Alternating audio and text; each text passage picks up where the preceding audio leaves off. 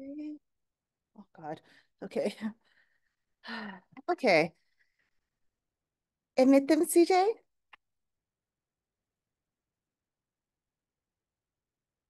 Kavina? Hello.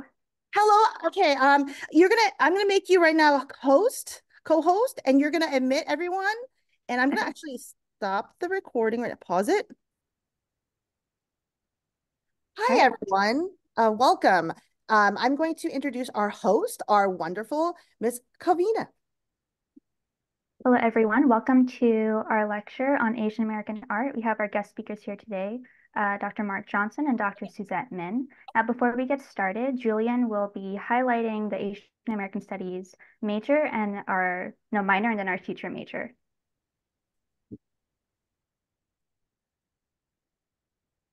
Okay. All right. Hi, everyone. My name is Julian Hang. I am here. I'm a senior here at CSU Fresno. I'm a theater arts major with a minor in Asian American Studies, or ASAM. And ASAM minor is an excellent choice for all students. It has a requirement of six 3-unit classes for a total of 18 units.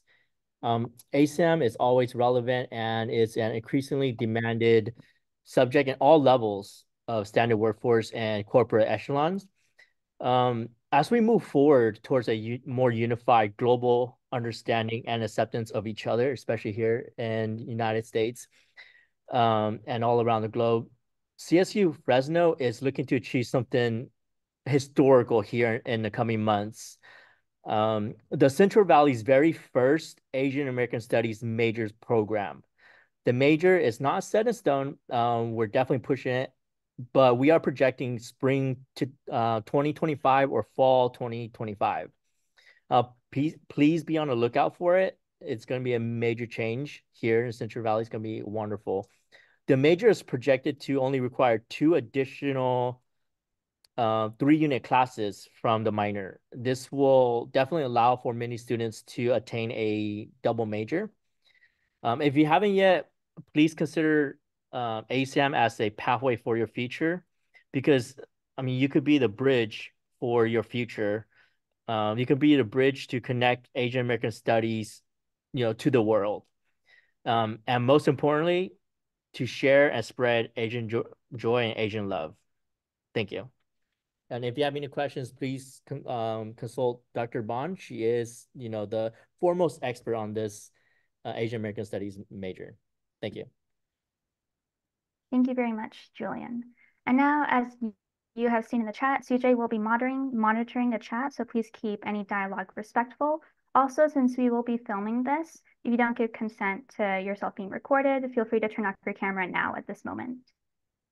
And now we will get started. So I have a very distinct pleasure of introducing Dr. Mark Johnson, who is a professor at San Francisco State University. And he was educated at Yale University, where he was a personal assistant to Joseph Albers and received his MFA at UC Berkeley. He previously was a professor at Humboldt State University in Arcata, California, and Associate Dean of Academic Affairs at the San Francisco Art Institute.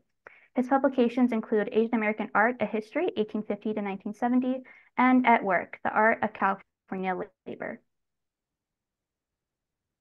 All right, and Dr. Johnson, you can now share your screen. Okay. One moment while I make that happen. And I'm just going to confirm that this is viewable for everyone. Is that the case? Yes. Okay. So first, I want to thank everyone at CSU Fresno for the opportunity to speak with you today. Thanks, Jenny. And I also want to recognize that I'm honored to participate on today's panel with Susette Min. My name is Mark Johnson. As you've heard, I've been a professor at two CSU campuses, Humboldt and San Francisco State. And today I'd like to talk about two things. First, how I came to be involved with Asian American art history, and then to present a brief historical survey of about a century of art and to mention about 30 artists. Although I will speak about historical artists, I also want to acknowledge contemporary artists of Asian ancestry, including Jamie, Nakagawa, Bowley, who I have never met and whose paintings I have never seen in person, but who has a long history with CSU Fresno and whose work I greatly admire. So if anyone sees her, please tell her I tried to give her a shout out. I titled my presentation Polycentrism, the Net of Indra, as a way to underscore that there is no one kind of Asian American art or artist.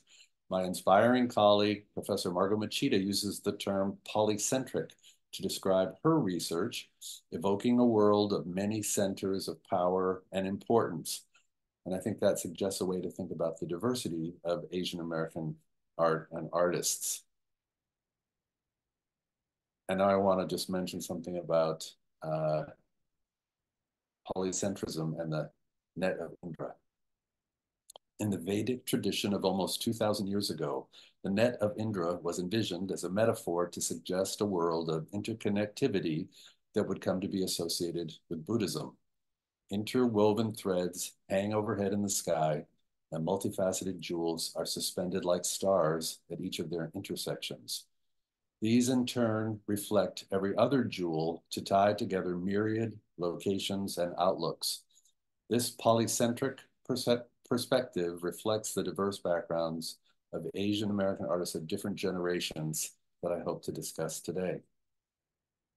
My own engagement with the field began in the late 1980s when I was involved in the multicultural activism centered at the San Francisco Art Institute, where I was associate dean.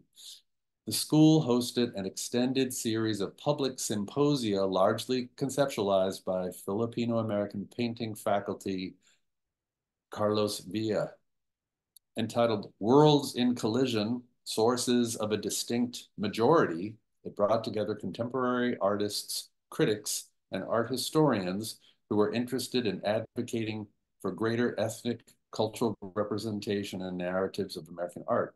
In this slide, we see two works by Carlos Villa from the early 1970s. On the left, he had a student take a photograph of him on the campus of the school and then drew tattoo patterns on it that he imagined. And on the right, he worked with an airbrush to create these swirling patterns and then attached feathers and called the piece My Roots. Carlos Villa's late 1980 symposia grew out of his own artistic commitment to multicultural actions that included curating a 1976 exhibition that helped articulate what he called third world consciousness in the arts. An important coalition of intellectuals came together in the late 1980s to plan the next symposia series. These included Marxist scholar Dr. Angela Davis, artist and Chicana educator Dr. Amalia Mesa Baines, and art historian Moira Roth. In 1989, I participated in a planning meeting about developing a summer conference focused on expanding American art history to reflect multi-ethnic diversity that would host lectures and build a bibliography about the contributions from 4 underrepresented communities that were conceptualized as African American, Asian American, Latino, and Native American. It was intended for a select group of academics, teachers, to support rethinking how they taught American art history curriculum.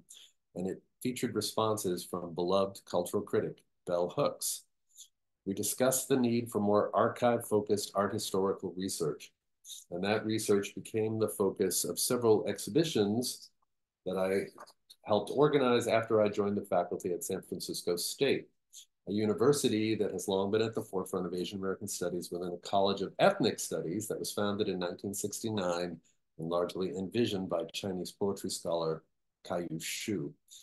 35 years later, it becomes clear that this conference was a fulcrum in my own involvement with multiple projects that focused on Asian American art history. At that first program in 1989 and 1992, people said, well, we really don't know much about the historical story that happens before 1970. So that's what I want to talk about today. This is why I began working in the field to document the careers of artists of Asian ancestry. They slipped through the cracks of history because immigrants from Asia were not eligible for US citizenship until the mid-20th century. And so perhaps they were not even considered American. And because their work was often stylistically different from mainstream American artists, and especially because they were excluded by racist attitudes and the way that museums reflect the tastes of the wealthy who collect European American artists. There have been thousands of forgotten Asian American artists over the past 150 years, and their work has been waiting for us to remember them. An important backdrop for my remarks today is the horrific history of American racism toward persons of Asian ancestry. I won't spend any time today discussing that topic, but instead refer you to a Stanford University webpage that documents some instances of racist attacks and murders, and also unfair legislation that specifically targeted people from Asian backgrounds and made their lives and careers difficult. I also won't talk about how American immigration policy led to different waves of immigration, beginning first with the Chinese in the mid-19th century, then the Japanese in the late 19th century, then Filipino in the early 20th century, then more Korean American immigration after World War II, and people from Southeast Asia after the 1965 Immigration Act and the Vietnam War. Because my presentation is historical, however, it is important to note that I will largely be speaking primarily about artists of Chinese and Japanese ancestry, and that the story became much more complicated after the 1965 Immigration Act. So today I'm going to present a quick introduction to a few historical artists. I'll begin in the late 1860s and talk about artists over a period of roughly a century. According to a survey conducted by the Chinese Consolidated Benevolent Association, or Chinese Six Companies, there were 16 professional artists and photographers working in San Francisco in 1869. One artist represented in that 1869 census was Lai Yong, a highly successful photographer, portrait painter, and public intellectual during the 1860s and 1870s. Here are two rare self-portrait photographs of the artists showing him working on a painting, and two examples of his painted portraiture. The 1870 portrait of Adolphe Sutro, which you can see on the bottom in the elliptical frame, confirms that Lai was among the most accomplished portrait painters of the 19th century in San Francisco. It is rich in vitality and exquisitely glazed. His 1876 portrait of Edwin Crocker at the top proves that Lai used photographs as his source, and as Crocker had died a year earlier than this painted portrait, and he looked quite a bit older than he appears in the painting. But what makes Lai especially interesting today is his role as the author of angry remarks criticizing American foreign policy toward China, as well as our unfair treatment of Chinese in America. These remarks were first delivered to the San Francisco Board of Supervisors in 1873 and then published as a pamphlet in 1874 and reprinted in the New York Times. Lai used his position and platform as a respected artist with special access to the politically powerful to speak as a public intellectual for cultural equity. The most successful Asian artist from the late 19th century was a Japanese immigrant painter named Toshio Aoki, who worked in a Japanese style called Nihonga, Japanese Nihong and ga meaning style, that exemplifies late 19th century engagement with Japonisme, the interest in Japanese aesthetics in Europe and America. That was a key spark for the interest in modernist approaches in Western art. An example of his work is shown here. And you can maybe see there's a reclining figure in a sort of green robe that is Zhong Kui, Lord of the Demons. I know it's hard to see, but Zhong Kui is reclined in the underworld, covered with demons like Gulliver and the Lilliputians. The painting was mounted in America using an unconventional batik fabric. Aoki worked first in San Francisco and later in Pasadena, and his work depicts deities, as you see on the right, like the painting of Zhang Yi riding on the back of a bat to her new home in the moon.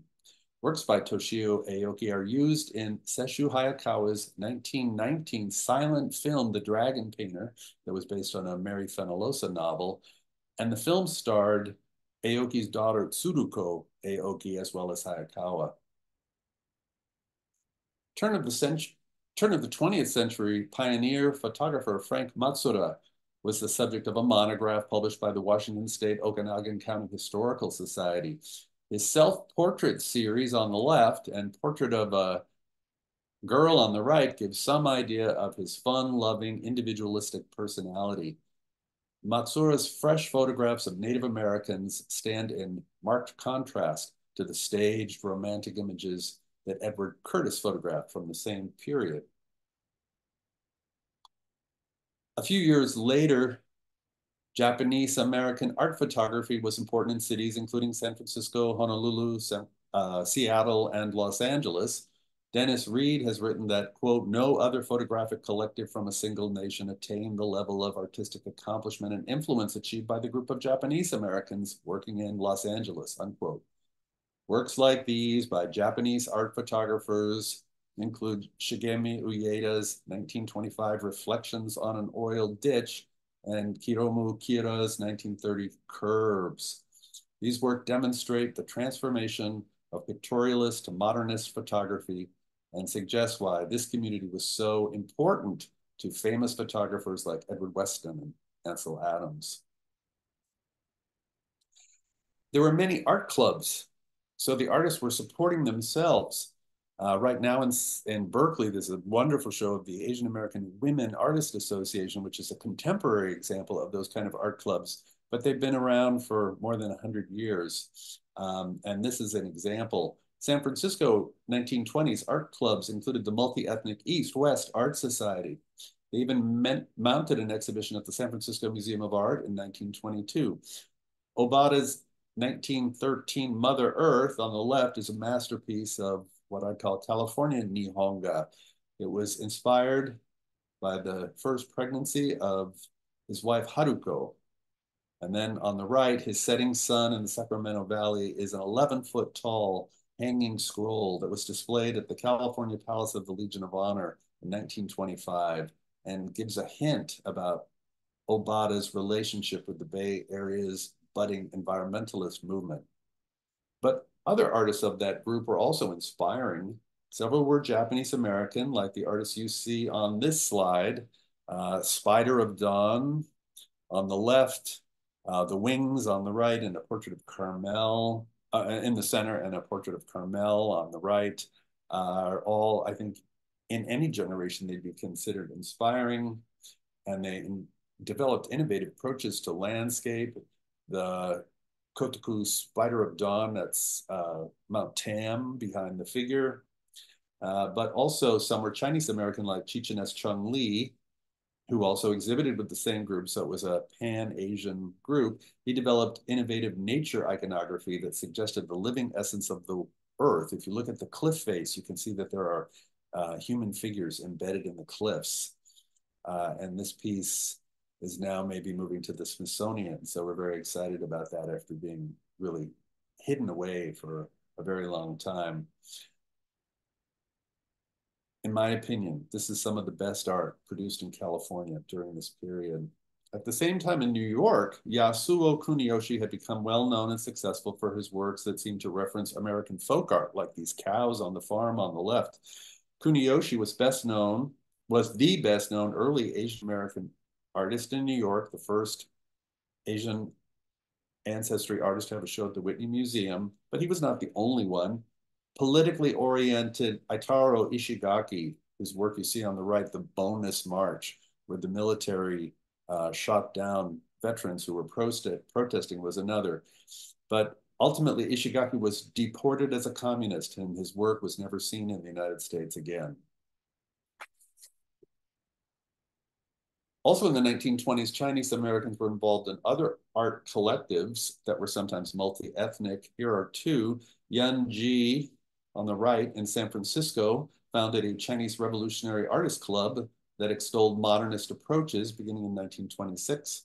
His Cubist influenced self-portrait, Where is My Mother, is a reminder of the Chinese Exclusion Act that often separated families. Tyrus Wong's self-portrait on the left also sometimes exhibited with an artist collective, but he is best known for his work in Hollywood, including his inspiring designs for the 1940 Disney film Bambi. Don Kingman became the best-known Chinese person in America, and his work in watercolor gained recognition beginning in the 1930s, was very influential. Here we see on the left Kingman's depiction of the elevated train tracks in New York, and on the right, his view of Grant Avenue in San Francisco's Chinatown. Kingman also became successful in Hollywood, working on films including Flower Drum Song, the first Hollywood film with an Asian American majority cast. In the 1940s, World War II changed the political dynamic of the world, and Zhang Shuxi came to the United States from China as an ambassador. His messengers of world peace that included a depiction of 100 doves was presented to Franklin Roosevelt and hung in the White House. And his son is Gordon Chang, who we were speaking about at the beginning of this, before we turned on the recording. Also in the 1940s, Mexican artist Diego Rivera was very influential, and he created several murals in California. In this short clip, which I'm going to see if I can play now, there he is at work on his masterpiece for the Golden Gate International Exhibition. If you watch closely at the end, you can get a glimpse of his assistant wearing a yellow jumpsuit, and that's Mine Okubo. Mine, there she is, just about to appear. She was doing demonstration fresco work and answering questions while Diego was working up on the scaffolding. Mine Okubo was one of the 120,000 Japanese Americans who were interned in concentration camps during the war, and she kept a journal of her experience that was published as Citizen 13660. And her painting of a dust storm that she created while she was interned is a masterpiece that suggests how the winds of war were so disruptive. After the war, there was a powerful shift in the interest of the art world toward abstraction. Ruben Tam is an artist who was born in Hawaii, but spent the majority of his career on the East Coast, showing alongside Yasuo Kuniyoshi at the Downtown Gallery in New York for many years. His work was even photographed, and he was documented and planned for an inclusion in a big magazine article in Life magazine, which was the biggest magazine of the time. And the article was about the most exciting artists of that period. And he was the only Asian American included, but his work was dropped out just before publication. During the early years of abstraction, surrealism was an important influence. In the work of Filipino-American artist Alfonso Osorio, we can sense that energy of surrealism on the abstract forms that animate this work. Osorio became a close friend of some of the most famous abstract artists like Jackson Pollock, and that friendship has almost overshadowed his own reputation. The most famous historical Asian American artist, who even has a museum dedicated to his work in New York, is Isamu Noguchi. And you get a little bit of a sense of his work here. He worked in stone, he worked in ceramic, as you see, that mask and wood. And then the piece on the right is carved from driftwood. That piece is entitled My Pacific. He was conceptualized and he made drawings for it during his internment in New Mexico, but completed in New York after his release. San Francisco artist Ruth Asawa had studied at Black Mountain College with Bauhaus refugee Joseph Albers from Germany, and she had hoped to become a teacher. She traveled to Mexico with a Quaker group and learned to weave with wire. After being interned, she learned that no school would hire someone of Japanese ancestry right after the war, so she decided to become an artist instead and moved to San Francisco. There she became very involved with crocheting these incredible polymorphic abstract sculpture in wire, and also with art education. There's an arts high school here now named after her. Another woman, oh, well, let me see if I can start this before we move forward. I wanted to introduce Ruth. So here's a film clip. And this is from a show we did with her at San Francisco State in 1997. So you get to hear and see what she looked like as a mature artist in her later years. mistake. I was working on one and I went up there and I didn't like the shape that it was happening, so I decided I'd cut it. And as I cut it, it stretched, the weight of that stretched like this. And then as I cut more, the stretch became wider. And I decided, oh, I kind of like that. So I decided, well, I tried to figure out how to do that deliberately. So that's the result of this one. It came out this way. So I began to work on open one instead of closed and nice to closed. I just decided that I wanted to use it. So it added a variation to new sculpture. And then one sculpture I was in Sonoma, a home in Sonoma, and a little bird came in and built a nest. And the laid eggs and the bird grew and then they flew out of the little hole that was in the window. Well, I can do a certain amount and my fingers get tired, so it's over a period of time. But if you were to condense it, I could probably do it in a very short time. It's like knitting, crocheting or knitting a napkin or a sweater. The same difference. The only thing is that I'm using wire instead of yarn. No, I use a wire that's malleable, soft. I started using when I first started. I started with very heavy wire. Then over the period of years, I found other metal. I mean, any other wire that was there.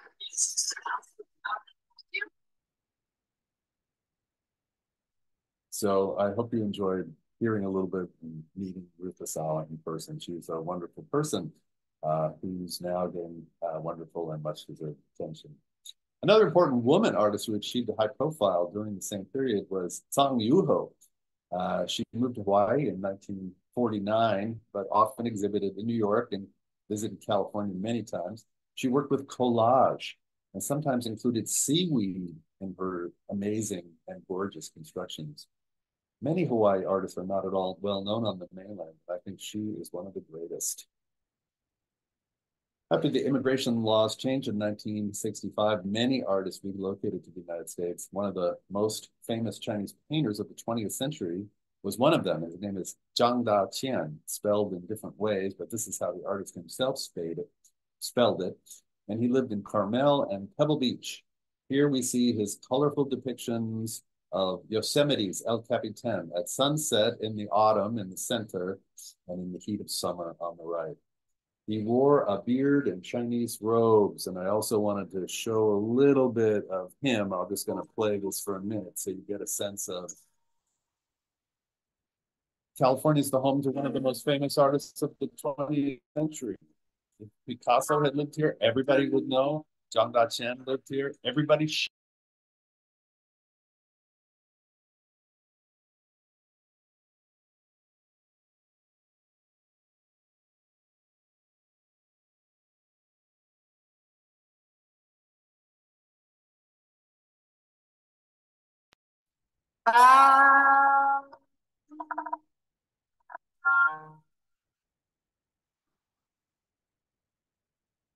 loved this tree, painted it many times. It just grew out of the sand.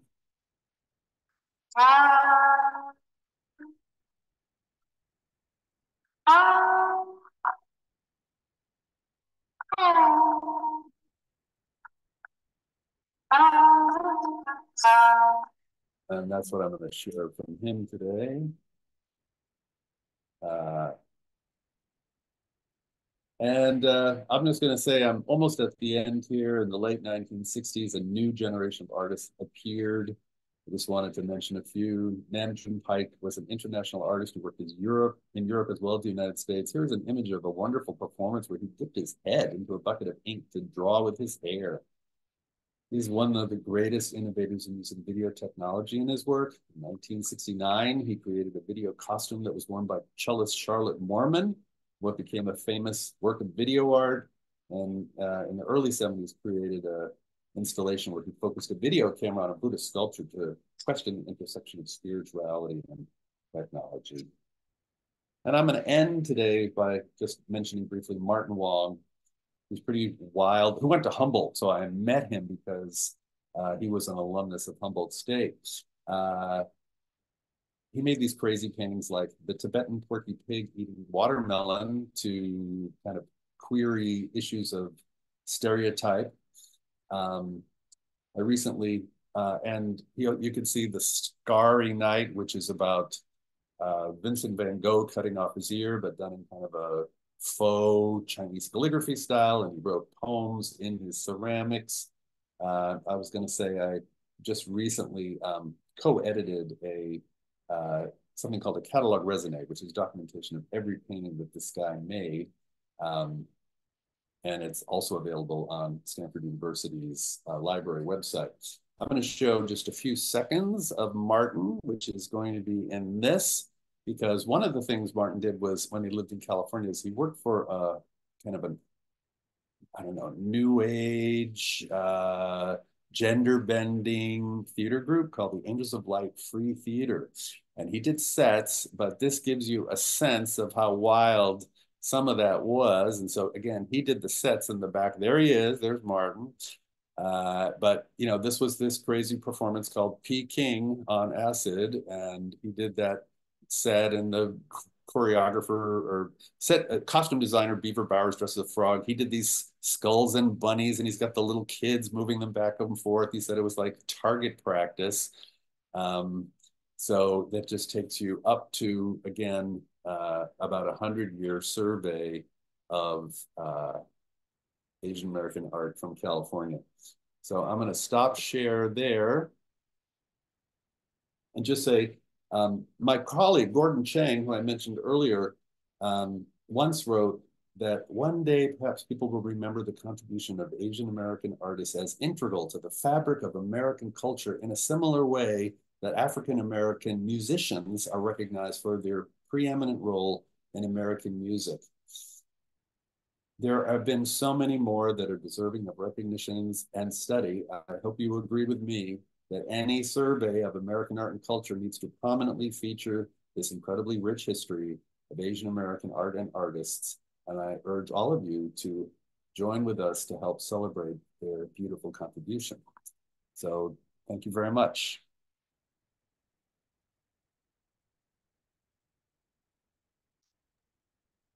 Thank you, Dr. Johnson, for your wonderful talk. You highlighted a great variety of artists and different styles, and I really liked that quote at the end. As you said, these are people that we should know, but unfortunately, historically, they've been excluded from the conversations. And now I have the distinct pleasure of also introducing Dr. Susette Min, who is the Associate Professor and Department Chair of Asian American Studies at UC Davis.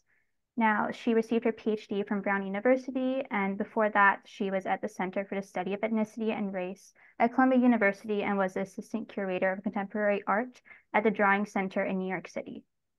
Now, Min was a Mellon postdoctoral fellow in the Department of English at Pomona College. Her research interests include Asian American literature, ethnic American literature, Asian American art, contemporary art, and visual culture. Now, Dr. Min, feel free to share your screen for your presentation. Okay, thank you. Well, thank you, everyone. Thank you, Jenny, for organizing this.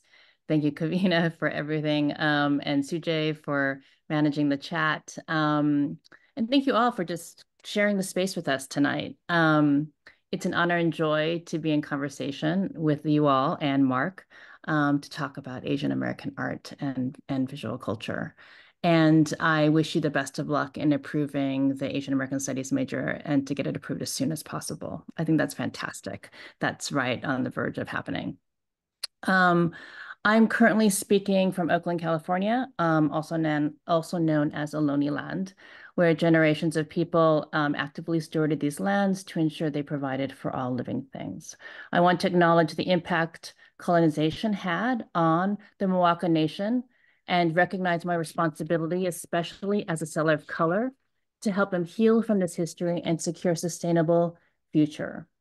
While I'm aware that land acknowledgement statements can be seen as facile, I hope to circle back to the land and the role Asian American art can play in matters of sovereignty and stewardship. Oops, sorry about that. So as you notice, I have this eye patch on my eye and I'm not supposed to be looking at the computer or reading anything every 20 minutes.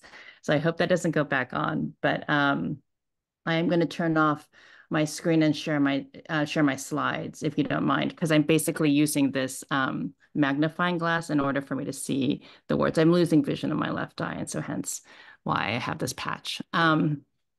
So I am a scholar, I'm a curator, I'm a teacher, and I'm, as Kavina mentioned, I'm currently chair of Asian American Studies at UC Davis, where I work with an amazing staff, including Jenny's daughter, Alex. My research, pedagogy, and exhibition making are multidisciplinary, comparative, and relational, with attention centered on cultural productions, especially modern and contemporary art, in relation to the intersectionalities of race, sex, gender, and class in local and global contexts. And so, in all of my work, I hope to foster, on the page, in the classroom, in the exhibitionary space, thought-provoking dialogue that engages readers, viewers, and students in ways that open up a topic or complicate it in order to set up the conditions for politics to occur. And I've also consistently promoted and or curated art of underrepresented and underrecognized artists, especially Asian American artists. And note, I am going to talk about Asian American art from the point of view of a curator and scholar, not as a practitioner. And a curator, is not just someone who selects and displays objects, but multitasks. And I'd like to see the curator as also a cultural producer who makes meaning and in turn produces knowledge by way of the work selected, in terms of also display, playing with lighting, the color of the walls, and writing the wall text. So what I want to emphasize is that curators do not just only pick works, but they frame them. And they're not just placing a frame around a picture, but they're really creating conceptual framework that informs how you will see the work, how you will approach the work in a particular kind of context. Okay, so I'm going to start just sharing my screen, like right. Need to unmute. Okay, and share my screen. Okay.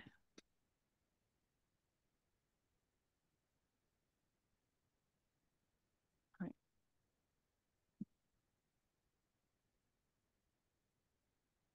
So it's been interesting over the last year to view art with one eye, especially after the surgery that I had last month, where I saw nothing. And then I saw some blobs and blurs and now shapes and forms. And it's been a wild ride, especially as I've been reviewing RE-VIEWING over the last 2 years, Asian American contemporary art in relation to an upcoming exhibition I'm co-curating with Amy Sadao, and realizing the sort of missteps I've made and also missed developments and aspects around Asian American art since one way or another, an exhibition I curated in 2006 with Melissa Chu and the late Karen Higa. So one way or another was in part an exhibition to check the pulse of Asian American contemporary art at the time. And it was motivated by an impulse to open up the parameters of what Asian American art is and does. And it included 17 artists, Asian American artists from across the United States, except for Hawaii. And I can talk more about this exhibition during the Q&A, but at the time, it was really a response to Margot Machida's groundbreaking exhibition, Asian America, which was the first major Asian American art exhibition in a museum. At the time in 2006, I felt really good about curating the show as it was well received for the most part and seemed to break the binds of identity politics, as the exhibition, according to one critic, described the exhibition as, quote, freeing Asian American art from itself, end of quote. And at the time I thought, okay, that's fantastic. But now, I was thinking, what does that mean? And put another way, how has, the meaning, or how have the meanings of freedom and liberation changed alongside the intensification of global capitalism and neoliberalism? So tonight I want to share with you some thoughts on the shift and my response in combination with some artist responses in the form of refusal. And to conclude with some thoughts, some next steps, future pathways. But in order to do that, I need to give define some working terms, offer some backstory, beginning with the question of what is Asian American art? What does it do? So for many, Asian American art has been and continues to be conceived simply as art created by an artist of Asian American descent, or misperceived as Asian art, or presumed to contain some kind of Asian-looking motif, design, or symbol. Categorizing art made by a person of Asian descent is already complicated, as you know. A person who identifies or is marked as Asian American is part of a growing heterogeneous constituency, differentiated by ethnicity, with many born here and others coming from more than 45 different countries as babies, young adults, college students as undocumented or legal immigrants or refugees, with diverse class and religious backgrounds and political inclinations. Many Asian Americans arrive in the States in pursuit of the American dream or for other economic opportunities, but many are here because we, the United States, were over there as part of the legacies of colonialism, imperialism, racial capitalism, and war. So returning to the parsing of what is Asian American art, much of Asian American art has been and is still perceived as Asian art, or presumed to sort of contain some sort of kind of, Asian-looking motif, design, or symbol. As noted in the introduction of Mark Johnson and Daniel Cornell's exhibition catalog, Asian American Modern Art, Shifting Currents, Asian American art is too often miscategorized at the get-go by registrars, marginalized and forgotten in the storage rooms of many museums, or deacquisitioned as without value based on the speculations of a volatile art market. Only recently has Asian American art been recognized as having a history, a really long history, as Mark has just shown us, beginning with the arrival of Asian Americans in the US in the 1900s. But despite this long history of Asian American artistic production within the United States and transnationally, Asian American artists and their artworks have been and continue to be underrepresented and overlooked. Case in point, Ruth Asawa, who is now hailed as this brilliant, beautiful artist. But prior to her belated international recognition, her gorgeous, luminous hanging wire sculptures made of overlapping loops and circles were dismissed or read narrowly as decorative and domestic craft objects. And then there's Teresa Hokyung Cha, who in 2022 was finally recognized by the New York Times in a very belated obituary. She died in 1982. She not only wrote the award-winning, or not award-winning, it was this really well-received, very important text called Dictee, but she also did a number of performances and video works that are, and the archive, by the way, is at the Berkeley Art Museum, but she was also belatedly recognized. It is no doubt nice to see that a number of Asian American artists are finally being recognized as, someone to be remembered and their artworks to be collected by major museums and blue chip galleries. These artists are no doubt deserving of mainstream and art historical recognition. Their artworks should be acquired, preserved, and displayed in ways that place them in legitimate art historical lineage. But what are the implications of being recognized as such? And why does Asian American art always seem to be arriving? What kind of art is being recognized and what kind of art is specifically being collected now? How are museums framing Asian American art? As sort of a multicultural phenomena, as part of a DEI initiative, as part of the American fabric, as shallow gestures of liberal guilt and political correctness, or is it all about identity and anti-Asian violence? One can make a very persuasive case that the art world has not only recognized Asian American art, but embraced it, with Asian American artists included in the current Whitney Biennial 2024, Even Better Than the Real Thing, which is currently up now and includes Jess Fan, Yasmin Allen Huang, Lotus Lori Kong, who is shown here, Diane Severin Yuen, Takako Yamaguchi. There's a dynamic group show that's showing in Los Angeles. Here's Diane Severin Yuen. There's a dynamic show called Scratching the Moon that is currently in Los Angeles, curated by artist Anna Suhoy. There's the Place show at IC in San Jose, which includes a number of Bay Area artists, including Weston Teruya, Valerie So, Stephanie Sujiko, and Christy Chan. And if you go to New York, there's currently a major solo exhibition of Toshiko Takezu, and you can see her gorgeous ceramics at the Isamu Noguchi Museum. And in the fall, Carl Chang has a survey show in Austin. Howie Chen has a major exhibition of Asian American artists on the East Coast. And I think there's an amazing group show of Japanese American artists right now, including Hisako Hibi at the Monterey Art Museum. And I'm sure there are a number of other exhibitions that I'm missing.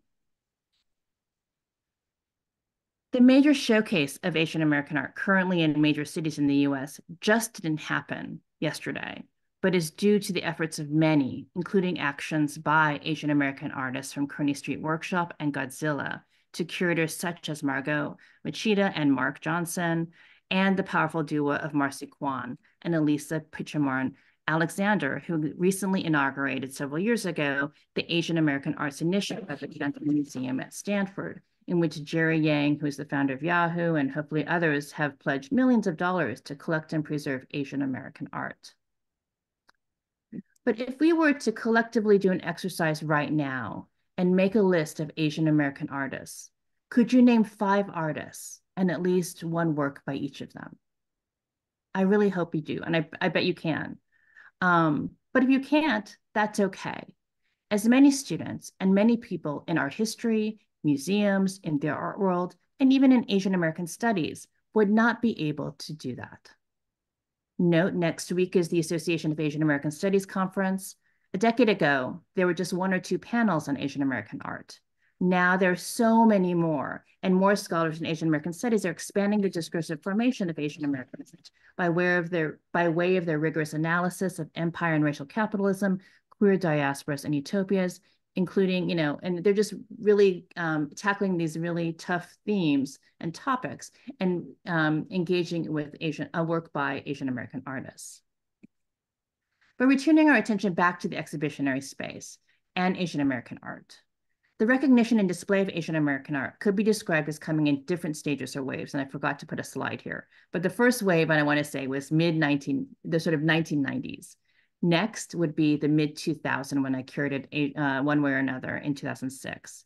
And now I think we're in a current wave that arguably began after the Atlanta Spa murders in 2021. Note, that doesn't mean Asian American art wasn't being made or displayed. As Mark has pointed out, Asian Americans have been making art since their arrival from Angel Island to the Bay Area, and in the 1950s and 1960s when Asian American artists were collected in major museums. In the 1970s, Asian American artists were not only making art in their studios, but with the community, as in the case of Tomi Arai, who is pictured here, and her involvement with the Asian Basement Workshop and Godzilla.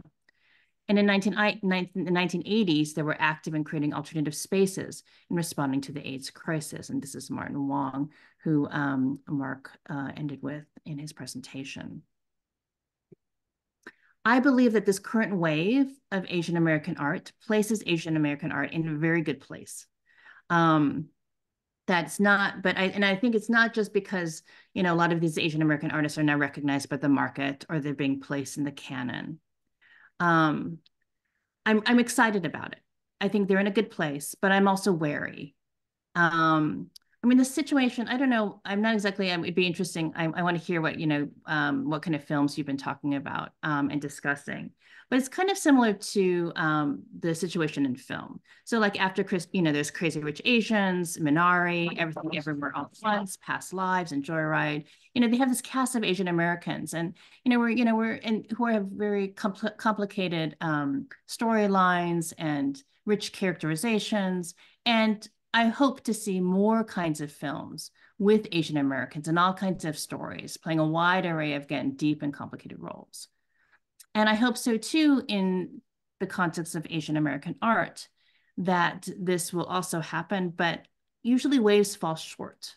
And then there's a long dry spell, or they seem after the fact that, the sort of spate of Asian American film, or in this case, Asian American art, it's kind of like a feel-good corrective after years of underrepresentation and misrepresentation. But I'm hoping to see this current wave as a phase, a distinct period or stage that's about really transformative change. I am, though, a pessimist sometimes. And I'm not going to share with you the details of, we can talk about racism, exclusion, Orientalism, xenophobia, and all that of why Asian American art continues to be marginalized. But I want to just sort of share with you my hesitation, and then end the talk with why I think we're truly in a good place and, sort of mess things up. So, after I curated one way or another, it was 2006.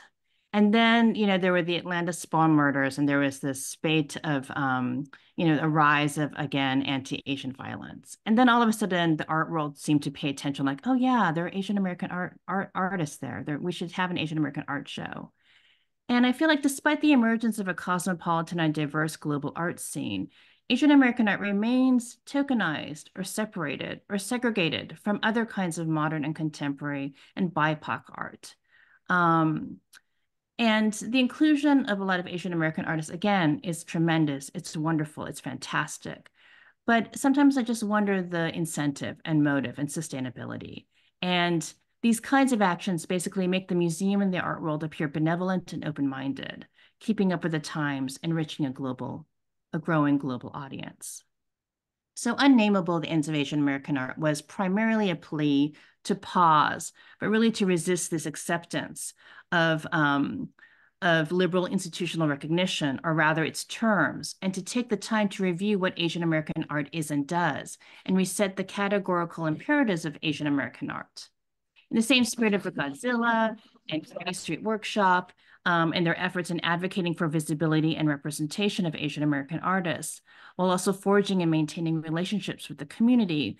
What I wanted to do in Unnameable was to present how particular Asian American artists set up the conditions for new subjectivities and other marginalized voices to be part of a larger conversation, be it about Asian American art, the Vietnam War, neoliberalism, or abolition.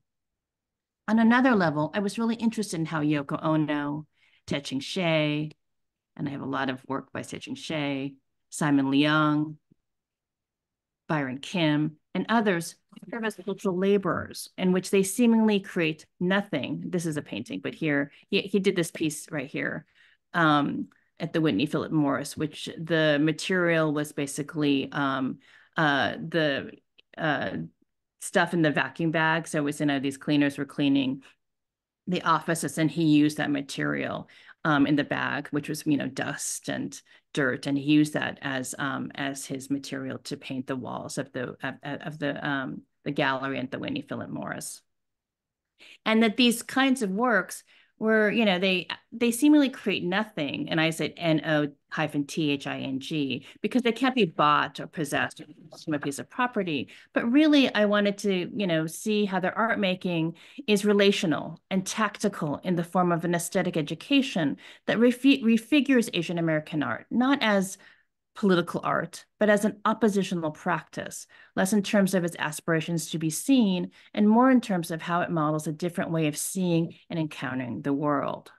I wanted to show how their work highlights how art is formed by a relationship between the self and others, constituted out of the continual and mutual imbrication between the reality of material conditions and a mortal sense of the world. So following the cues and tactics of the artist, I suggested towards the end of the book, I suggested to curators and scholars to hold off on the quick impulse to claim works such as those by Te-Ching Hsieh as Asian American, not at all to deny sort of the circumstances of the formal making of the work, but to avoid circumscribing and burdening the work with a ready-made set of interpretations already embedded in a viewer's purview or imagination. I wanted to avoid foreclosing alternative and iterative presentations of the work. While I understood then, and I understand now, that no name can describe fully what a work of art is doing or evoking, to name and claim a work of art as Asian American, I don't know, arguably, when I wrote the book, I thought would impede the momentum of an ongoing, unknowable encounter and undercut the possibility of a politics already underway rather than pushing it forward. So the book was published a couple years ago, but I still stand by the need to approach Asian American art as not just as a set of objects, but as a set of practices, tactics, aesthetics, and poetics that unsettle orders and hierarchies and create the conditions for new relationships, practices, and communities. And as implied in the book, artists are kind of already doing this work. And I realized have been doing it for a long time, thinking of the long game, offering models to protect themselves by creating and maintaining safe spaces. Okay, maybe this is a good way. And now I see and look away. Okay, I'm just going to talk, and then it's a good way because it's all about opacity. So following Edward Glissant's call for a right to opacity, which he first mentioned in 1981, and again in Poetics of Relation, published in 1990, artists such as Stephanie Suchiko and Gina Osterloh take up this claim and practice it. And I realize I did not put the title here either. This is Stephanie Suchiko's Blocking the Sun.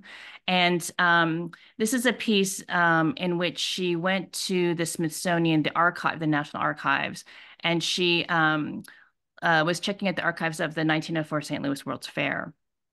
And there, the St. Louis World's Fair was really known for this Philippine village that was organized by William Taft. And they're, like all colonial ethnographic photographs, very exploitative. And she writes how that basically, these are in her words, by physically blocking the image with my hands, I attempted a direct way of intervening with an archive and thwarting the viewer's ability to fully consume the people and faces on display.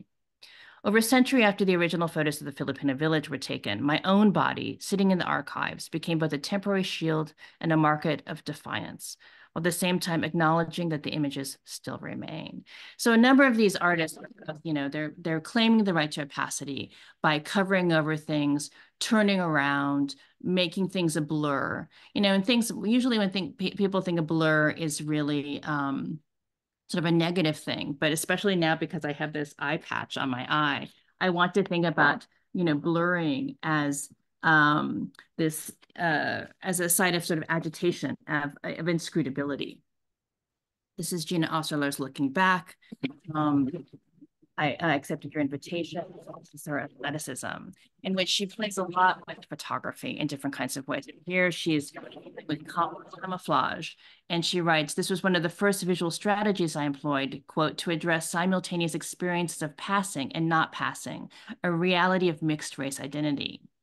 I'm also interested in color, pattern, and mimesis, the act of copying as well as repetition, to bend and play with perception." So what does it mean to claim for the right to, for opacity? And I was thinking about these artists who have been doing this work for a really long time and how they're protecting themselves, but also presenting the work in a way that follows Vivian Huang's recent monograph on surface tensions and inscrutability, because they engage in an act of resistance and refusal. They engage in an act of refusal to be transparent and or to put on display their victimhood and trauma. And by the way, there was a great exhibition that actually Stephanie was in recently at the Guggenheim called Going Dark, and the contemporary figure at the edge of visibility. And it was fantastic because it was about the desire to be hidden and to be visible on the artist's own terms. But within Glissant's concept of opacity is also a call for being with difference, being in relationality, which is both an empowering tactic and also an ethical task. Artists are already engaged in this work of world making and envisioning the world in wild, cosmological, speculative, and ethical ways, in and through a number of pathways and systems. And I want to know, how might curators play a role in taking on this task? We can't just depend on artists to do all the work. We as curators and art historians need to cultivate and carefully tend the conditions laid out by these artists. And so one of the things that I'm really interested is, is it possible, I just really want to, so in this exhibition that I'm co-curating with my friend Amy Sadao, we really want to push the envelope and approach one, curating as caregiving rather than caretaking, as truly one of repair, repairing severed formal aesthetic histories as well as forgotten histories of solidarities, for example, between Vietnam and Palestine. But two, we want to also really sort of rethink Asian American art and how might we revive it as a mode of resistance, resilience, and reckoning. What would it mean to mobilize Asian American art in relationality, in relation, for example, to the larger project of abolition and sovereignty, borrowing from in terms of the former, when I talk about abolition, from Angela Davis's writing on abolition of democracy, right, which points out how the current situation is harmful and carceral. And she defines abolition democracy as meaning, that who participate in political life need to change how democracy functions and what alternatives can become possible as a result. And so I want to, think about her words when you think about both abolition democracy, but also thinking about sovereignty. Sorry, not sovereignty. I want to think about sovereignty, but also settler colonialism. In correspondence with scholarship in Asian American studies on settler colonialism, how might we take into consideration our positionality as settlers of color? And how does that impact the way we curate and write about Asian American art? In correspondence with the aftermath of Black Lives Matter and abolitionist thinking that highlight the long history and structure of the carceral state that infiltrates every aspect of our lives, not just Black lives, how might we approach the exhibition as a space to juxtapose works that sort of cultivate our senses and be attuned to other ways of knowing the world? So I want to end here with a work by Gay Chan, who is a Pacific Islander artist. And one of the things she has is this thing called, it's called Movable Feast, but it's also part of a larger project called Eating in Public. It was founded in 2003 in Hawaii. And she writes how this eating in public is a move to sort of nudge a little space outside of the state and capitalist systems. Following the path of pirates and nomads, hunters and gatherers, diggers and levelers, we gather at people's homes, plant free food gardens on private and public land, set up free stores and other autonomous systems of exchange, generally without permission. Unlike Santa and the state, we give equally to the naughty and the nice. We do not exploit anyone's labor nor offer any tax reductions. We are in the world's various definitions free. So how might we consider relationality in the ways that Gay Chan and Nandita Sharma have done? Asian American art has been about creating safe spaces, expressing identities and experience, and narrating Asian American history. How might we see it as revealing other interconnected histories, amplifying submerged voices, and serving as a reparative space for others? Thank you.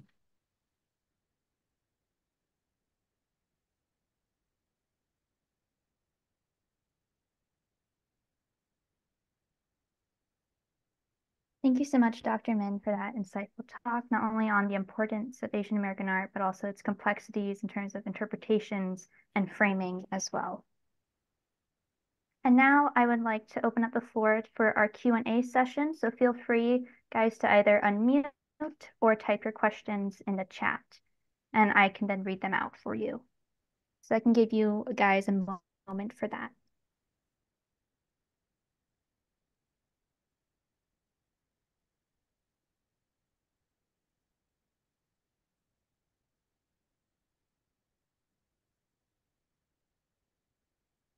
Okay, we have a question. So this is to Dr. Min. What piece of Asian American art affected you personally the most? Justin, that is a really hard question. There are a number of works of art that have really impacted me. I guess the first one would be, I would say, wow. It's interesting. I mean, I don't know, later on, maybe Mark, we could talk about a trajectory in terms of how we got to Asian American art. You had mentioned it in terms of your coming to San Francisco Art Institute and working with Carlos Villa. For me, I would say it was first actually Teresa Hakyang Cha's Dictée. I had read it in a literature class, and I first when I don't know if you guys have read it in class for this particular class or another one, but it was really difficult and challenging, and it was like, what is this?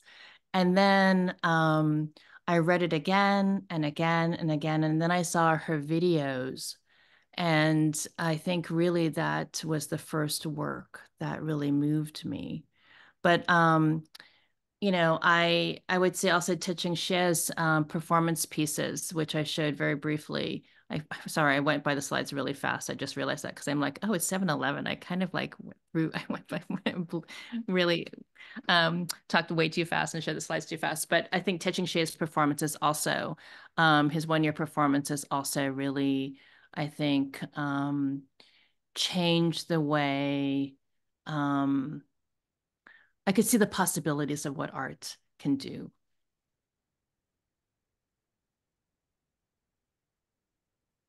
Can I involve Mark too in the conversation?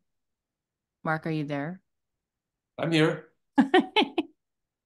So I loved your answers, and I'm just going to say for everybody, the Tei Ching Shei slide was the image of this guy tied with a rope to a woman. And the woman was performance artist Linda Montano, and they lived together, tied together with an 8-foot rope. They didn't know each other, they weren't a couple or anything like that. And just as a performance art piece, the kind of study and commitment really to, go through this, intense experience and everything that you can imagine when you didn't really know the person, but just as a commitment to art. He did all kinds of amazing 1 year performances, like punching a time clock every hour on the hour for a year, which means that you can't sleep for more than 58 minutes or whatever it is, this incredible commitment to art. So I agree. This is, it's sort of an inconceivable kind of artwork. And for me, I also wanted to just say, what are the things that have been most impactful, I think, are the things that are the hardest for me to learn about. And so, for instance, some of those Chinese American artists that I was mentioning, all the scholarship, all the writing about them is in Chinese. Well, there's a really old community here that supports with Chinese language press. So it's harder to learn about, and then somebody who is so like that, Zhang Dachen, who is so steeped in a completely different visual language that was not really part of my background. So it's to even think about it, I have to kind of re-educate myself so that I can, if I'm going to, talk about the work or put it in an exhibition or something like that, to have some kind of a perspective on actually what I think the work is doing.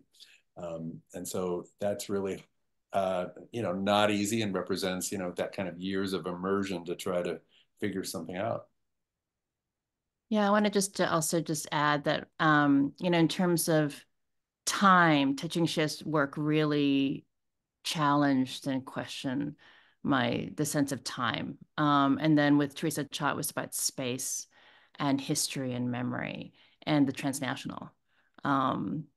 And one of the things, I guess, in terms of both their works, but any artworks, is, in the sort of example that you gave, Mark, is thinking of work that really resonates with you, where you remember it and you can't get it out of your mind, and you want to learn more and more, and you want to read more. That's, this is, these two artists really have just not I guess haunted me. They've been with me, their works. I remember them, and um, they've just become part of, the way I approach art in general.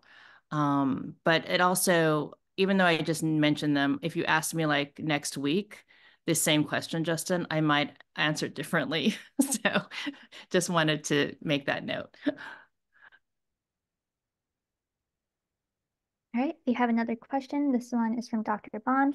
Are there any current Asian American artists that you are following that are also inspiring to other young Asian American artists?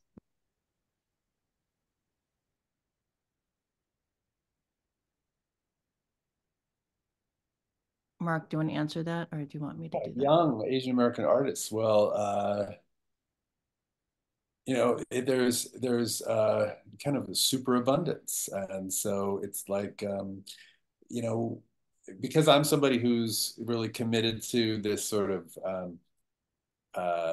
memory and, you know, remembering the people who have been forgotten. One reason that I'm interested in that is because it enables us to see connections over time.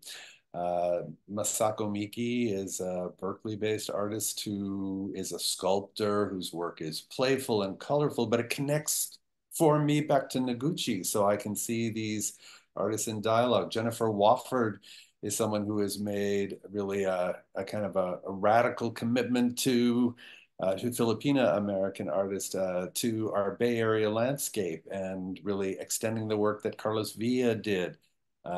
So, you know, these are all really, and I can, you know, stop. I can go on for a long time. There's Li Huayi is a San Francisco ink painter. He was maybe, you know, one of the most successful artists in the Bay Area, but again, because his audience is in the Chinese language community, he's not so much, you know, embraced.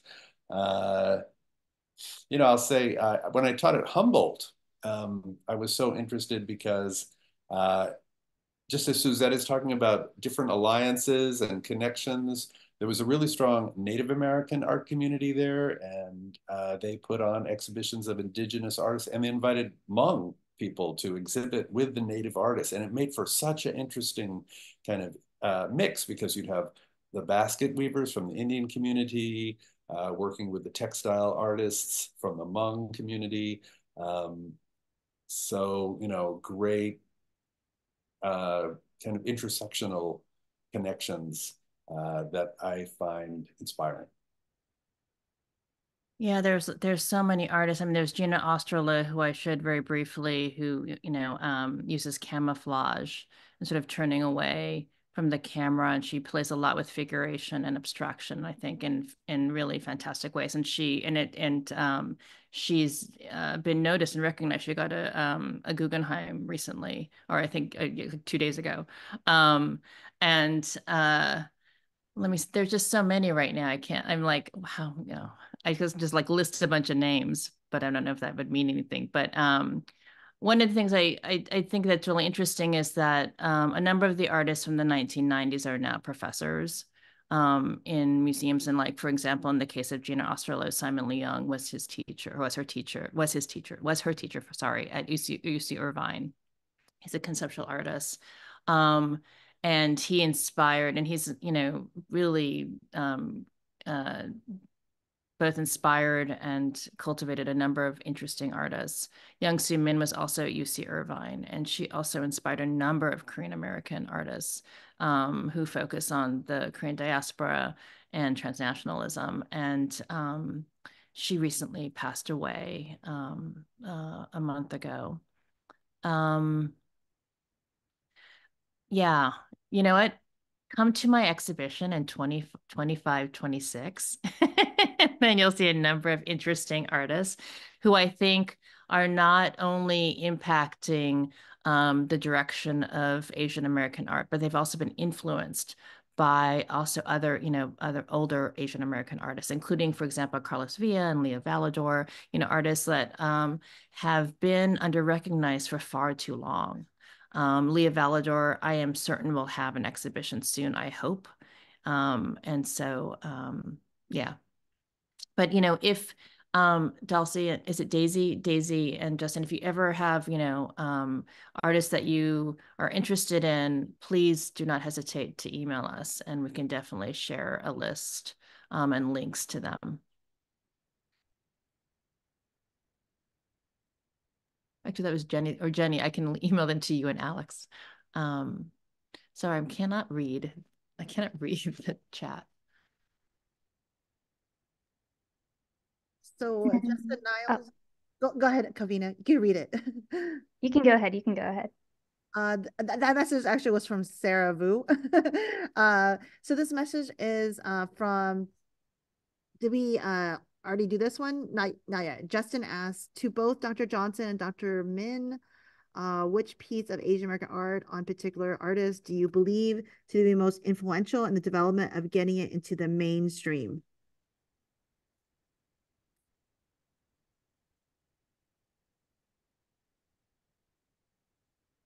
Or Justin, maybe you could read it out.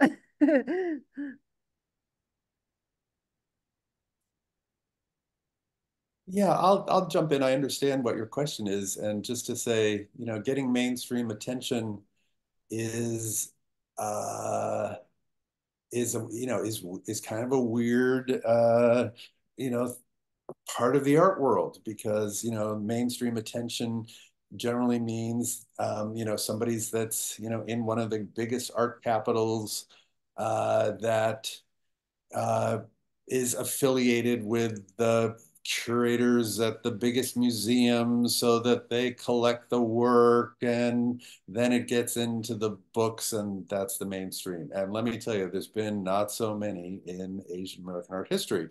I think, as I said, I think the most famous historical artist is Noguchi. In 1989, I sat with Carlos Villa and other people, and we said, well, if there was going to be an Asian American art history, who would be in it? We said, well, there's Noguchi. That was like the one name we thought of first. And we said, and there's Kuniyoshi. That was the second name. And then a friend named Bill Berkson said, my mom had a Don Kingman in the bathroom, and we sort of got stuck. But anyway, so why was Noguchi so successful? He was, he was super charismatic. He collaborated with top people in the New York art scene. He was a brilliant artist who kind of bridged abstraction and kind of prefigured minimalism. So his work kind of fit what people were looking for. But even Noguchi in 1939, got this, terrible racist review. And he hated the guy who wrote it for the rest of his life. He held a grudge.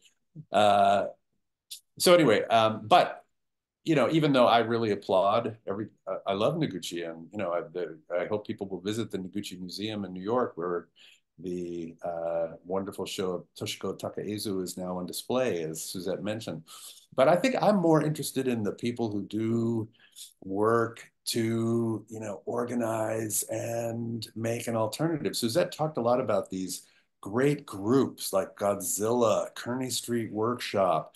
I talked about those earlier groups like the East-West Art Society, the Chinese Revolutionary Artist Club. These were people who made a community, made their own exhibitions, wrote their own manifestos, and left an incredible record of commitment to culture in a way that I find actually more inspiring. If I want to, because my choices were to move to a different kind of community, not to try to embed myself in the New York mainstream, but to work with artists in Northern California.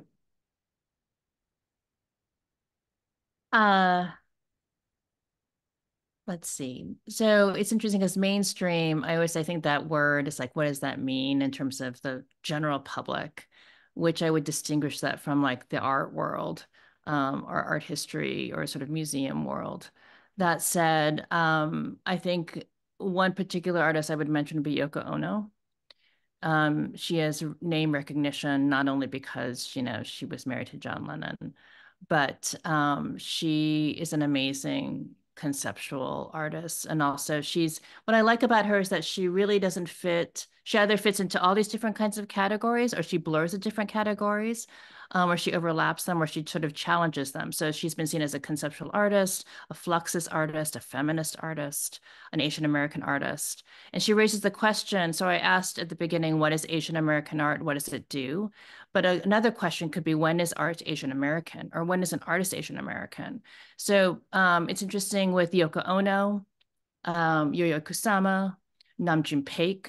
A number of these artists have actually, for a long time, they were not seen as Asian American art. They were seen as Asian artists, or this cosmopolitan artist, or Korean artists, or Japanese artists. And so it's interesting now, and Mark, you can totally disagree with me about this, but it's been interesting to see how Yoko Ono, Yayoi Kusama, not Yo-Yo Kusama, let's Yoko Ono and Namjoon Paik have been, embraced as Asian American artists. And Namjoon Paik was incredibly influential. Not maybe he wasn't getting mainstream attention, but he really changed, new media arts, video art. He was really influential. He's a groundbreaking figure. And both Yoko Ono and Namjoon Paik have had, major retrospectives.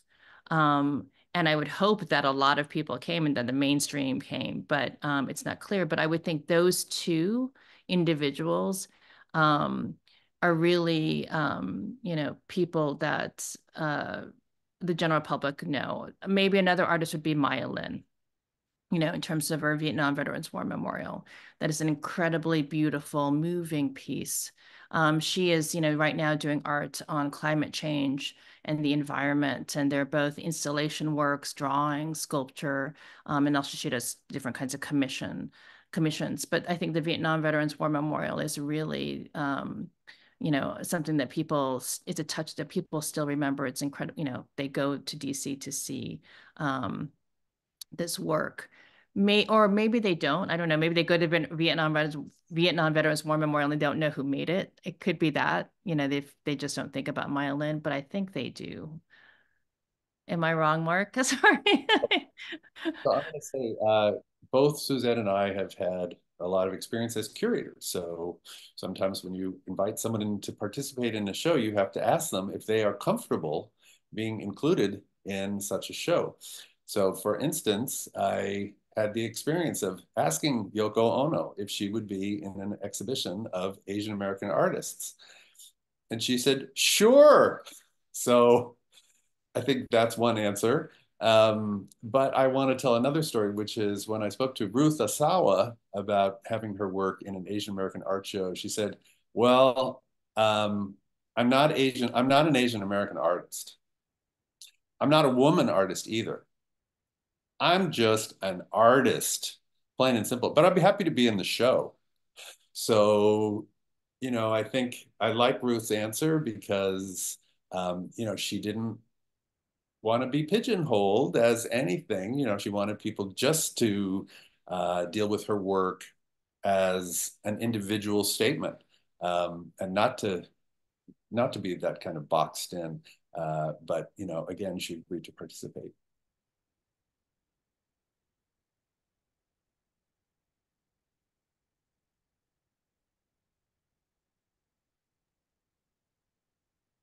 Dr. Brown, I just wanted to double check. Do we still have time for more questions? Because I think we have a few more in the chat. Yes, actually, Dr. Amin, Dr. Johnson, do I have your consent to get to? I always planned, I asked for the 3 hours, but I was thinking 2 hours in my mind. Do I have your consent to go to 8 p.m. if possible for just to answer the rest of the questions? Oh, sure. Okay, great. And Kavina, I think you can maybe read out the questions for them. I see a question from Mr. Julian. Yes. So actually, wait, I think I'll go for the earlier one, Daisy's question, and then I'll get to Julian's after that. Daisies, yeah. We skipped over Daisy's, yeah. So Daisy, this is a question for both of you guys. It's, do you feel that COVID-19 has had an impact on Asian American art, and what kind of art is being produced now?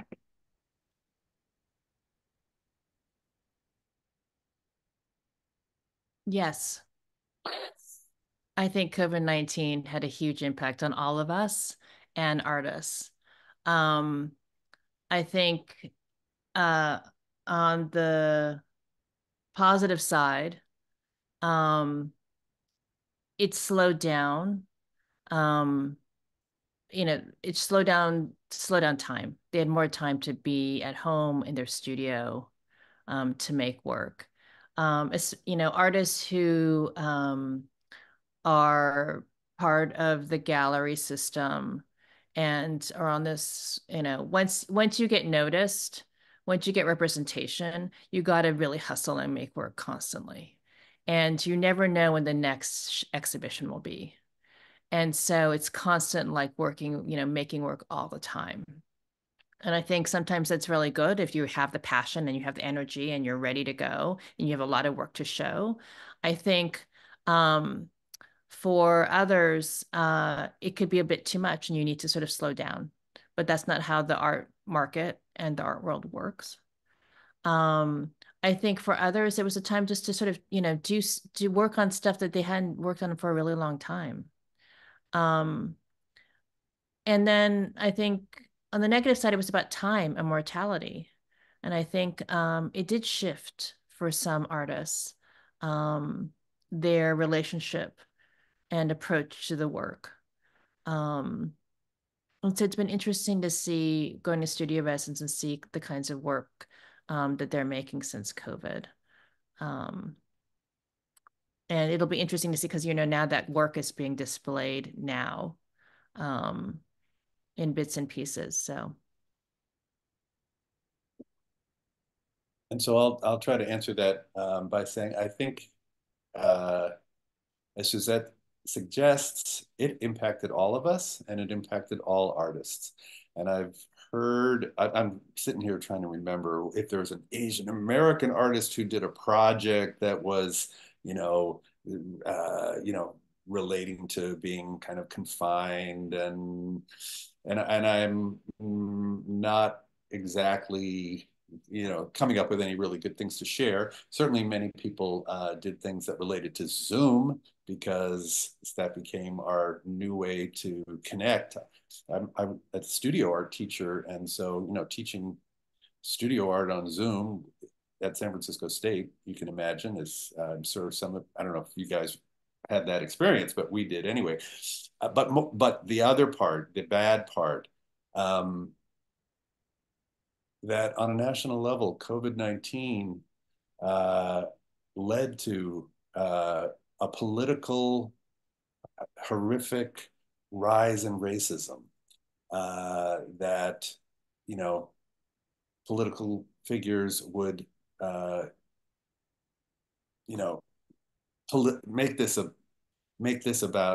make COVID-19 about race and ancestry and all the violence and everything that's happened. And that has certainly changed, I think, a lot of people's practice and a lot of people's mindset. And so in that way, I think more specifically for Asian American artists, it did have a hurtful outcome that people are processing in their work. And it was not just COVID-19 and also the anti-Asian violence, but also it was, the George Floyd murders. I mean, that really, I think, also impacted them. And so, again, I also cannot think of a work right now, a specific work of art made during that time that was related to these things. But again, you can see maybe elements of that in the work or in at least the process of the work. And one of the things that I have to say I'm really interested in is really process and how they conceptualize the work, sometimes more so than the actual outcome, the actual product or actual, work itself. All right. And for our next question from Julian, this is to both Dr. Min and Dr. Johnson. Are you familiar with Stephanie Shee's Food Ceramics? She has gained popularity through Instagram, YouTube, and other social media platforms, making hyper-realistic ceramics. What are your thoughts on social media and its impact on gaining attention to Asian American art? Does she make the cute little buns and stuff? Is that artist? I believe so, yeah, but I myself am not too sure. And she makes like soy sauce bottles and, this whole kind of display of food stuff. So I'll say, yeah, she's got, she's a wonderful artist, number one, and I've never met her, but I admire her work. But it also reminds me to mention that Asian Americans have really excelled, made such important contributions in the media of ceramics. And so we talked about Toshiko Takaezu because she's having this major exhibition right now, but it goes back to the 19th century again. Part of the Japonismo, they were inviting Japanese ceramic artists to come and work in the United States. And, you know, throughout the sort of abstract expressionist period, Henry Takamoto making wonderful ceramics, you know, so yeah, there's a whole great category of fantastic ceramics. There, artists, there's never been a group exhibition of Asian American ceramics. I think it would be really valuable and interesting. So maybe that's something, Justin, you can work on. Anna Suhoy, who curated the Scratching the Moon exhibition, is an amazing ceramic artist. And I do want to go back to what you just said, Mark, but I want to also answer the question in terms of social media. And I do like, if I think of I think it's the same artist, then I do like Stephanie Shee's work a lot. And I like the fact that it's really about the everyday. And I would think actually when you, I can't remember who the question, sorry, I can't see the chat, the text, but the person who asked about the impact of COVID-19. I think there's definitely a sort of revitalized, re-energized focus on the everyday and the mundane and making it strange or, you know, really sort of, you know, showing the sort of intimate sort of relationship, you know, and the way we use everyday objects and interact with people. I think that's important. And I think Stephanie's work is about that. Instagram has been amazing. So my daughter is younger and she wanted to be on Instagram, and I'm not on any social media, but she was doing Instagram and I was kind of like, eh. So I said, decided to follow. I was decided to also join Instagram, just really to sort of see what she was doing. But then I saw all these artists and their artworks, and it was kind of amazing because not only are they showing their artworks, but they're showing their process and they're showing what they see. I think it's actually, as a curator and it's an amazing tool and resource. And it's been amazing also to promote to themselves because I discover new artists all the time on Instagram. I'm probably sure I probably would find more artists. You guys tell me on not Facebook. I guess that's outmoded, but like, you know, TikTok. I'm not on TikTok, but maybe that's also a site I should be looking at. But you know, websites, Instagram, and like almost every artist has their own web page. It's kind of been an amazing resource, especially, if people can't travel and we think of climate change and we really need to sort of, cut down on our carbon, all that kind of stuff. It's been kind of a game changer. Are you on Instagram, Mark? I'm smiling to myself because I'm not on any social media. I occasionally look at somebody else's phone to find out, just as you said, what other people's inspiration is. But because my focus is largely the historical, I'm the guy in the library archive looking for the things that, might be hidden away in there more than the contemporary cutting edge social media. However, also, artist websites is another incredible way for people to share their work more generally so that people can look up, research what the artist is, the sort of identity that they have constructed for themselves in a complicated way, as well as the process that they share through platforms like Instagram. So one of the questions I had, because one of the things I think having an Asian American art exhibition of ceramic works would be amazing. At the same time, I have a little bit of a not knee-jerk reaction, but a little hesitation because why have just all Asian American ceramic art? Why don't we have a ceramic art exhibition with BIPOC artists or other artists, not just Asian American? Because one of the things is sort of when you do an Asian American art exhibition and it's all ceramics, like then what's the curatorial thread? Is it just because everyone is Asian American? That's kind of what, I'm trying to, question, work around, challenge in some way. And I agree. And that's where the, curatorial process comes in to actually look and identify. But there is, and of course there's vast, I think, contributions by people from other backgrounds, but there is an incredibly deep root of Asian American ceramics that I think reflects some of the ways in which ceramics is so highly valued in Asia. So there's a kind of a historical legacy that is in part foundational.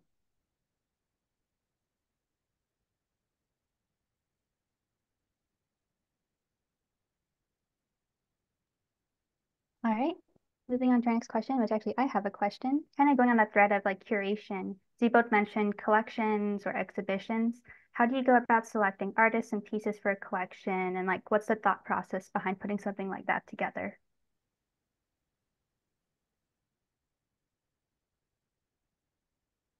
So I'm somebody who has advised museums on building collections before, and it's interesting to see how museums react and how times change. So I can remember many instances where I was like knocked out by something. It's like, this is so incredible. And it's like the period is so outstanding by mainstream museums. And I gave it my best pitch. And people would say, "No, I don't think that's a, one of the curators of a, prestigious museum said to me, I don't think there's ever going to be a time when that artist is going to end up in our museum's collection." 20 years later, they were nuts and they're pursuing it like crazy, because times change and they realized how important it was and they saw it with completely different eyes. Another museum picked up that piece, but then I pitched to that other museum, and another incredible piece that was so obvious to me was such an important masterpiece that I thought everybody would go nuts about. And that other museum who had been so receptive to the first artist said, I just don't think that's going to be a good fit for us. So their criteria sometimes includes the media in which the work was painted. They felt maybe that work painted on silk was not appropriate for their museum collection because it was atypical, and they didn't have a scholar that or a conservator in-house that they thought could deal with that kind of thing, or they felt it belonged at a different kind of museum, as we talked about an Asian art museum, if the work, should maybe be there and not in a modern museum. And so building collections takes somebody, again, who is really putting in the work. And I really want to recognize, again, Melissa Ho at the Smithsonian American Art Museum, who's doing an incredible job now building a great collection at our National Museum of American Art in Washington, D.C., that will have very rich historical and contemporary material in it. I've also just been an advisor in terms of recommending works for collection. I've never worked at a place where there was a collection. No, I mean, yeah, I've never worked at a place. And so,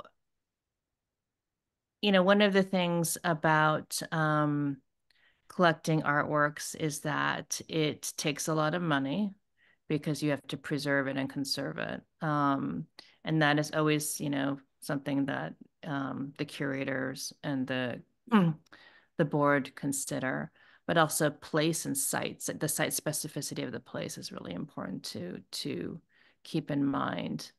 And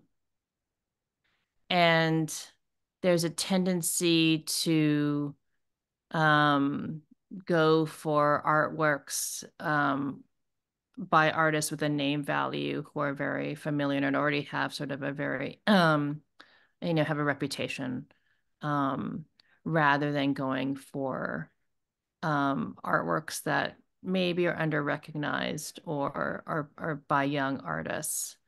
This is why it's really important. So curators are incredibly important, and so are collectors, but so are art historians and critics and writers. So the more people that write about a work that creates sort of discursive information, a discourse about the work, not just hype, but also a discourse and a history, is really, really crucial. And then I hope that all of you, are either practitioners or future curators or collectors, but also I hope you are also future writers and critics.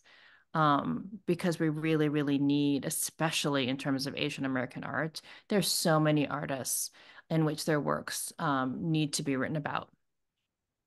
And there's a tendency in a lot of exhibitions to only show one work of art rather than a number of works of art.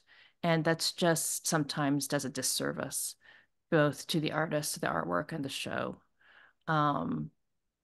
So anyways, that's sort of my 2 cents about collecting. I don't know, Kavina, did you have another sort of follow-up question, or what are the sort of reasons why you asked that question?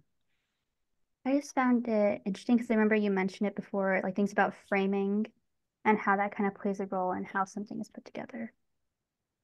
Yeah, thank you for that. And then for our next question, we have, do you think, this is for the both of you, do you think that by labeling an artist as Asian or Asian American, it can diminish the art that they produce? Do you think it impacts the way a person views their art because the label Asian or Asian American has been assigned to it? Yes, unfortunately, sometimes it does. It shouldn't, but sometimes I think people come with preconceived ideas about what Asian American art is or the identity of the artist. And, a lot of times they're stereotypical or they're just ignorant or naive. And ideally, when you look at it and encounter a work of art, you kind of just, put those aside and you really engage the work of art and maintain its integrity, right? You're not sort of, I mean, we all, of course, have, projections and, again, sort of preconceived ideas of working at the art. But ideally, those kind of move away and you really look at the art for what it is, what it's offering, and then that encounter that experience. And then also how it's, juxtaposed and with other works of art. And, in terms of then you think about the theme of the exhibition or the context. Ideally, there's sort of a multi-layered encounter when you're, experiencing a work of art.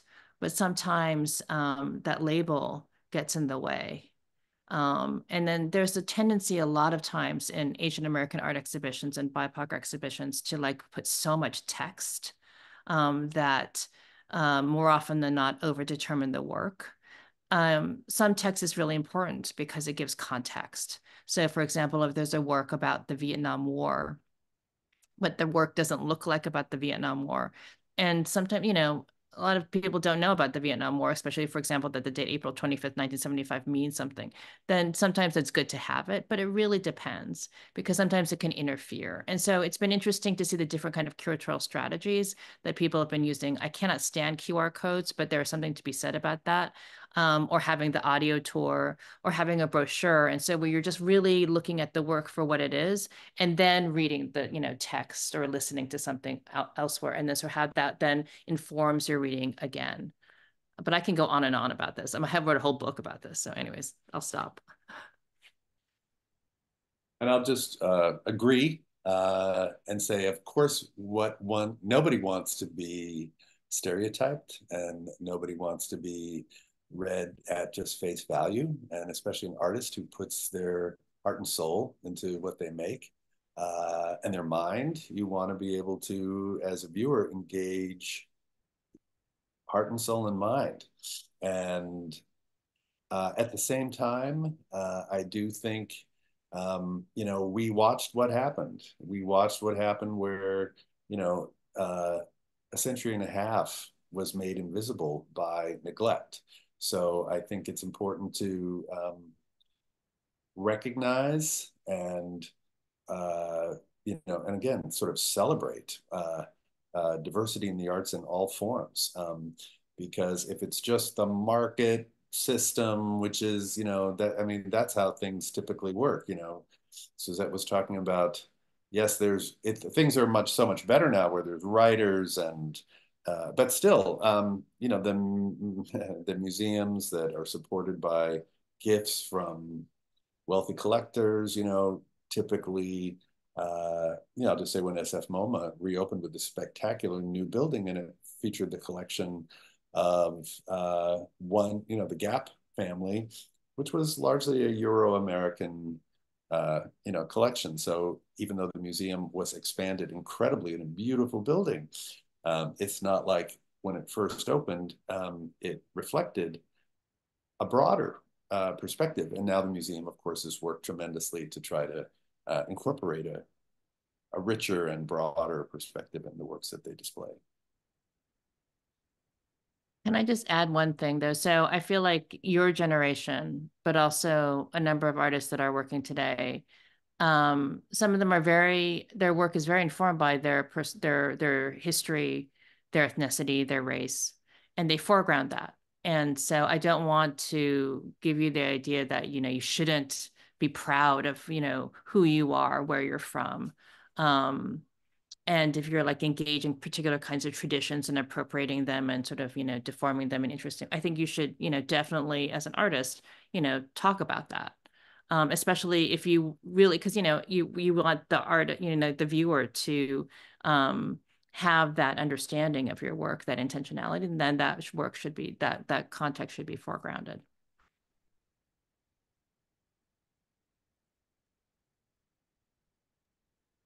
And we have another question that I accidentally skipped over before. So this is again for the both of you. What are some barriers that Asian American artists have faced in the past that are still being faced today?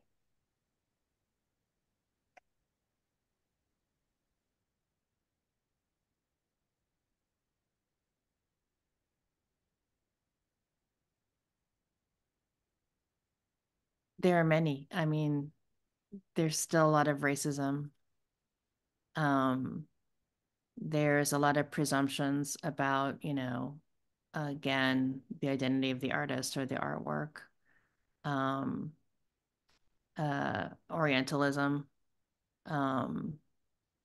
There's also, unfortunately, I think sometimes prestige or, who or where you went to school, sometimes comes into play.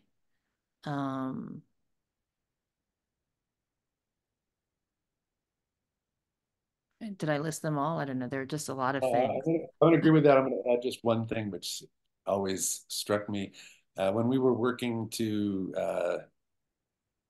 back in the 90s when we started research to try to create a kind of biographical directory of artists of Asian ancestry working in California, we created files on the work of 1,200 artists who were active before 1965. So it was a pretty vast group. And from that, we decided to profile about 150 of them in a biographical directory project. So we were going over who we would include, and we kind of came up with a list of the 150 that was pulled out of the list of 1,200. And then we were saying, well, what do we find that's similar and that happened to multiple members of this coterie of artists that were in the past? I said, well, it's kind of striking that 3 of them were blinded in one eye in a racist mugging. It's, I hadn't imagined that I would find that. But Nobuo Kitagawa and Gary Wu, and I'll think of the third one in a minute, that's, part of their biography, but they were, survivors. Ruth Asawa got an honorary doctorate from San Francisco State. And she said, I'm getting this in part because I did this public art piece on the campus and it was about the internment. But I just want to say one thing. We are not victims. We are survivors and we are success stories. So it was a great speech. She got a standing ovation. But there was, she was sent to the internment camp. I mean, there was really, really explicit racist situations that many people in the past have felt. And, my worry is that, sometimes those things tick up. And I hope we are not moving into that kind of moment again. Yeah. And sometimes they're just overriding trends. And always, I want to say there's these different degrees of racism or microaggression. I'm thinking about someone like Leah Mino, who is working with plastics, and was an artist ahead of his time. But at the time, he was kind of creating work that didn't fit, for example, in this case, in relation to what Donald Judd was talking of, his focus. Or there's, an emphasis on, there's both in terms of the market and in terms of art history, an interest in figurative painting, and you're doing abstraction painting, and so people just sort of ignore you. And, but you still need to, if that's what you do, that you need to keep working on that and keep moving. But that sometimes people overlook, you know, a lot of times there's a number of a lot of artists who did abstract art who I think were ignored for a really long time because their work didn't look anything about identity. It wasn't about social justice. It wasn't about race, and so people sort of just ignore them, which was incredibly unfortunate, but hopefully they're being recognized now. I read this wonderful interview in today's, I think I started reading the art journal about Stanley Whitney, who is a wonderful abstract artist who's having his first solo museum show, kind of retrospective look at the Albright Knox Gallery in Buffalo. He's 77 years old. He's such a great artist. Many people have loved his work for a long, long time. If you see it, it's rich, rich color, but it's just he didn't really fit into any box. And so now he's 77. He's finally getting this big museum show in Buffalo. So I think that's what you mean. It's just like he was kind of a solo character. Yeah. I mean, another example would be like, in terms of Southeast Asian, especially Vietnamese American artists, where there's an expectation that their work has to be about the war. But that's not so. But there's sometimes a tendency, I think, especially in both Asian American art exhibitions and other kinds of exhibitions, where there's a tendency just to choose work by artists who, engage some aspect of the war. Yeah. Which is, again, can be detracting and not, another way of being ignored and forgotten or not seen. One reason I'm so happy to have this conversation is to remember all these great people. I had an aunt who once said, whatever exists will be there forever in time. So we're like touching base with these people who will be forever in time. The great Vietnamese American artist went back to Vietnam, Din Lê, just passed away, I think at the age of 6. So, he did make work about the war, but he made work about many things and was that kind of person, that I was saying that I admire so much for building community. So. Yeah, that was a huge loss.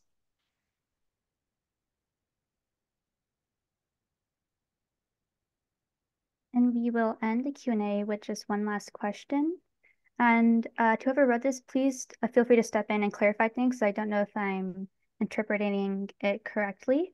But the question is, Asian American artists, they've gone through like milestone lenses, such as like a sociological lens, a psychological lens, philosophical, anthropological, and theological aspects. In which of these lenses do you often see that this art is expressed in an incredible way? So I'm sorry, that's a bit confusing. I don't think I'm interpreting the question correctly, though.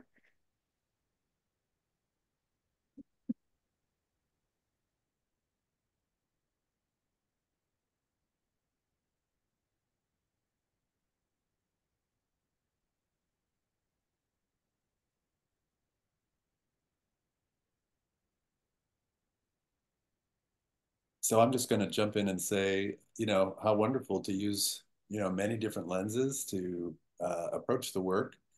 Today, we haven't talked so much about theological, but a spiritual lens, I think, is the inspiration for many artists as they create work. Sociological, I haven't seen the exhibition yet, but I'm really excited to go to the Santa Cruz Museum of Art and History for an exhibition about the Filipino migrant workers that's just open there.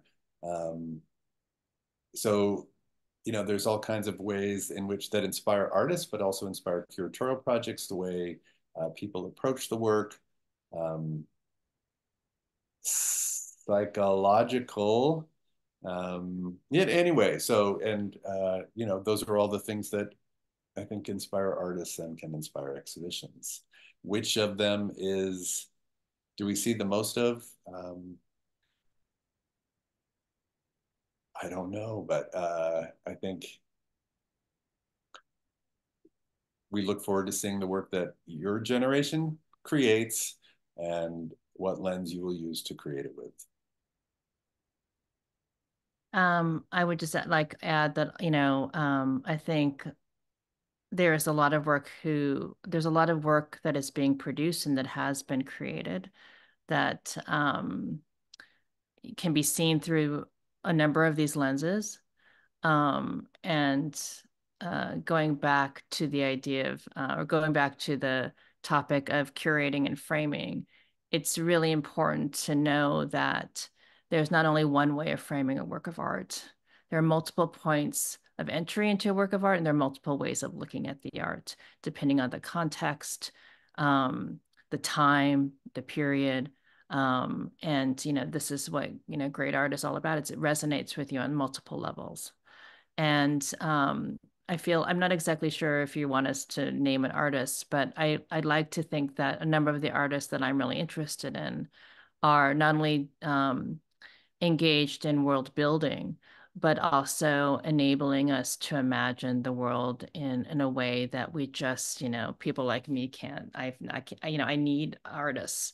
They're so important in helping me imagine otherwise. So.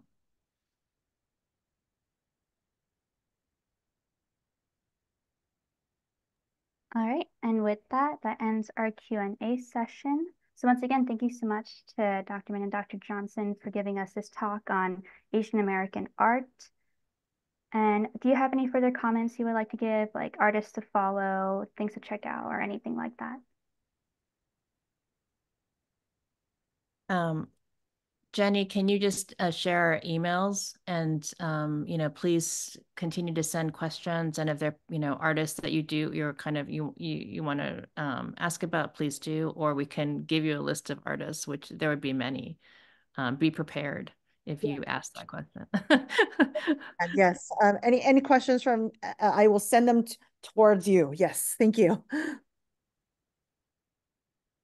These are excellent questions. Can I think this is great. Thank you so much, everyone.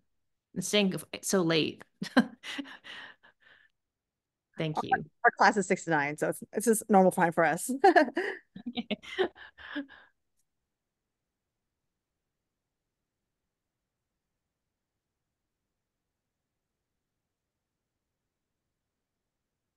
And then one last thing to highlight to our class is that we do have the Dr. Howard and Dr. Ng Academic Excellence ASHAM Award, which we're currently crowdfunding for.